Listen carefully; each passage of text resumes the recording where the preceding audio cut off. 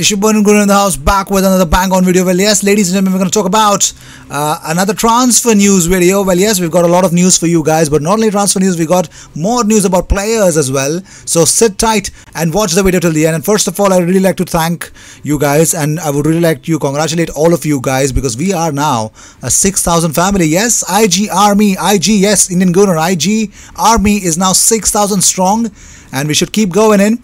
And the ones who have still not subscribed to the channel, if you are watching this video, if this video is ever recommended to you, please subscribe if you're seeking daily Arsenal content. Well, without any further ado, we'll just move on to the channel. But first, we're going to talk about the live. Yes, tonight is a live 7:30 p.m. Indian Standard Time, 3 p.m. BST and 4 p.m. Central African Time. So do not miss tonight's live for sure. By any means, don't miss it at all. Get your questions, because we're going to talk about the FA Cup predictions. We're also going to talk about how exactly Arsenal can play the FA Cup, and more important than not, we're also going to talk about how exactly we are standing in the transfer window. Well, not only this, let's talk about the first news. Mesut Ozil's agent Erkut Sogut says, I don't think there will be anything involving Mesut Ozil until the summer of 2021. He already has a contract, nothing has changed. He will stay at Arsenal. So it's pretty much clear he's going to leech out all the remaining part of the contract by actually not even coming to training, by giving some reasons that some back issues or something like that, and he's going to make that much amount of money that his contract was given to.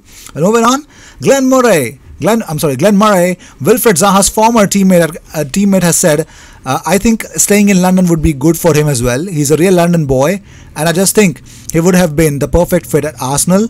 It baffled me why they didn't go for him. There's a big reason why they did not go for him, because they thought Wilfred Zaha is an oldie. Yes, 27 years of age for them is not the prime of a player, but he's an old player, so they went for a younger option in Nicolas Pepe. I'm not criticizing Pepe for it. I know Pepe will come good next season, but I'm really shocked as to if your head coach is asking you for a specific player, you need to get him. But there are also a lot of problems in terms of how Crystal Palace wanted the amount straight away up front. So I think I won't even blame the management, but let's see, there's no blame to be taken here. But I think somehow it did not happen last season, and we know why. Well, moving on.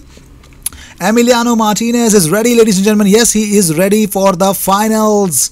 Well, not only this, well, here's some bigger praise for Bukayo Saka. Alphonso Davies, if you guys don't know who is Alphonso Davies, now this guy is a FC Bayern Munich's fullback. He is the latest sensation who is actually signed from an MLS team, and he was an unbelievable. His pace is unbelievable.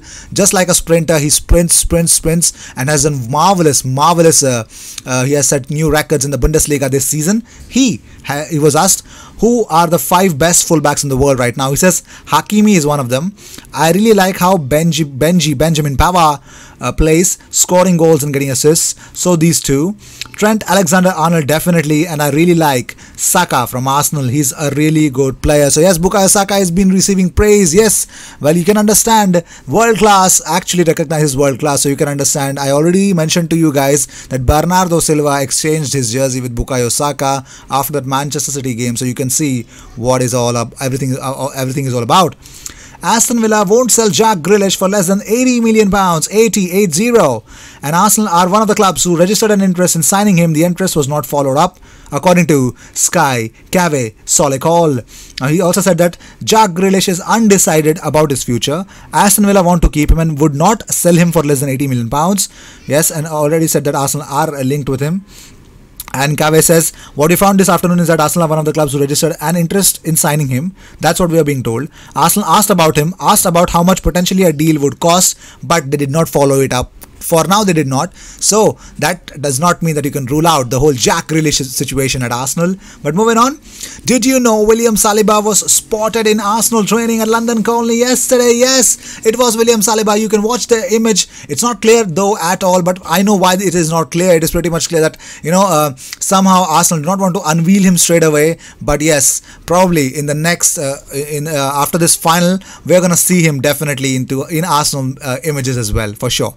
Said Benrahma, ladies and gentlemen, he said in the 2019-2020 championship, this guy is unbelievable. He's first in doing attempted take-ons of 244 in the whole championship, 168 total shots taken, first in the championship, 135 successful take-ons, second in the championship, 93 chances created, fifth in the championship, 64 shots on target, first, 17 goals, fifth, and 8 assists, that is his 8th in the list, and he is something special. Yes, unbelievable guy. Well, Manchester United, Arsenal, Napoli and Paris Saint-Germain all are very interested in Lille centre-back Gabriel Magalhaes. Well, the defender could leave on a deal of around £20 million, and it looks like it will take a week or so, as Gerard Lopez, the president of Lille, has already mentioned that Gabriel Magalhaes is set to leave. He's been permitted to leave, and the biggest reason is you got to wait, because in 1 week's time he is going to select his team, because he's got a variety of teams ready to sign him. Arsenal, Man United, Napoli and Paris Saint-Germain have all made contact with Lille, because he could be available for a bargain price, and that's the biggest reason why every single one of them want him. Well, talking about more situation, Real Betis face strong competition from Arsenal for free agent centre-back Malang Sarr. Yes, Real Betis enter the fray so that they can actually sign Malang Sarr and improve their defense. Also, Real Betis were really behind Real Madrid to actually loan out Dani Ceballos to them, but it looks like Dani Ceballos will extend with Arsenal. Probably after the final you'll come to know there will be a confirmation, and Malang Sarr is right now a lot of clubs are interested in him. For sure, everyone wants to sign him, but let's see. Let's talk about a very, very legendary stat: clean sheet percentage in the Premier League, ladies and gentlemen. Do you know who's the topmost guy? It's Tony Adams with 45.1%, Nemanja Vidic is second with 45%, John Terry 44.4%, Gary Pallister 39.8%, and Sami Hyypiä 39.3%. So if anyone, yes, he's quite underrated, Tony Adams, but if anyone tells you anything else, please do not believe them at all. Not even one bit, okay? Hector Bellerin is set to return to Arsenal's 11 for the FA Cup final against Chelsea. Well, he has recovered from the tight calf and could slot into the right of Mikel Arteta's 5-man defense. Bernd Leno has also resumed light training after his injury nightmare against Brighton, but the German will be unavailable for the Wembley showdown against Chelsea. So you know what is happening. But moving on, Rivaldo, ladies and gentlemen, he actually gave a very, very lengthy and very long interview about certain Brazilian players in the Premier League. So about David Luiz, he says that he can be a key player for Arsenal next season. Rivaldo says Luiz did not enjoy a great first season with Arsenal, but the club trusted him by renewing his contract, and I think the Brazilian defender still has what it takes to play at the big English club. He has lots of experience and knows exactly how to manage his energy during a match. He could also be pivotal to help the youngsters at the club.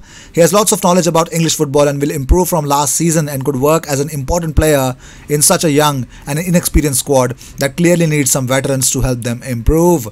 And talking about Willian, Rivaldo says Willian is at the end of his contract with Chelsea, and Arsenal seem to be interested in signing him, but he's having an excellent season and Chelsea are interested in keeping him. Frank Lampard and the board need to inform the player about their plans for him next season. Chelsea are signing players, and if Willian will not be a first choice pick, then probably he would prefer to leave. Willian will have many interested clubs, but I think he would prefer to learn about Chelsea's plans first before taking a decision about his future. Also, Rivaldo thinks Arsenal target Felipe Coutinho should return to England this summer. He says Felipe Coutinho will soon return from his loan at Bayern to Barcelona, but I doubt he can revive his career there. His best option could be returning to English football, where he spent the best seasons of his career and in which his qualities seem to be best suited, as he proved at Liverpool when he was one of the best players in the Premier League. At Arsenal, Tottenham or Leicester, Coutinho could be a regular starter next season. It would be a good opportunity for the Brazilian to rediscover his best form and show that he continues to be an excellent player who belongs the elite. Well, yes, so it's pretty much clear. For me, Felipe Coutinho to Arsenal should be the last option, but let's see, I've already mentioned that. Well, talking about German international Matthias Ginter is reportedly on Chelsea and Arsenal's radar, but Inter Milan lead the fight for the defender, where it looks like Ginter's homeland suggests a number of clubs are competing for his signature after he helped Borussia Mönchengladbach qualify for next season's Champions League. Inter are searching for a long-term replacement for veteran centre-back Diego Godin and have eyed Ginter for a transfer. Also, Manchester United and Arsenal have said their values plummet, with Liverpool on the brink of becoming the Premier League's most valuable valuable club. Red Devils have seen their worth drop £143 million, while the Gunners have depreciated by £150 million. Meanwhile, Liverpool, the new champions, have now seen their value rise by £64 million as they close in on fierce rivals United. The Reds have risen to 4th in the rankings of the most valuable clubs in the world, and they marginally actually trail Manchester United, with Real Madrid and Barcelona the runaway leaders. Despite sitting still at number 1, Los Blancos saw over £200 million knocked off their value.